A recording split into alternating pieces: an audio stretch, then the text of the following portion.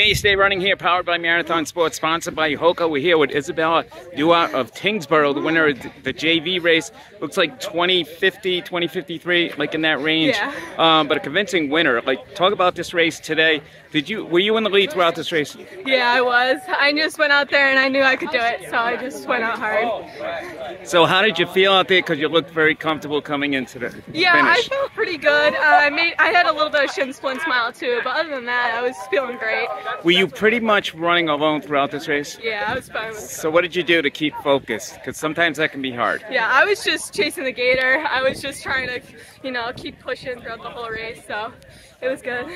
And how has the season been going leading up to this point? It must be going well, considering how you did today. Yeah, it's been going pretty good, so yeah.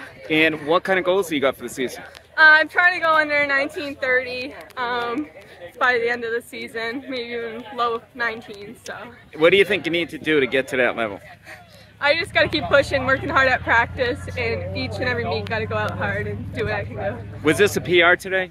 It was not, no. Well, what is your PR? 1948. 1948? Yeah. Well, congratulations, Isabella, and good luck the rest of the season. Thank you.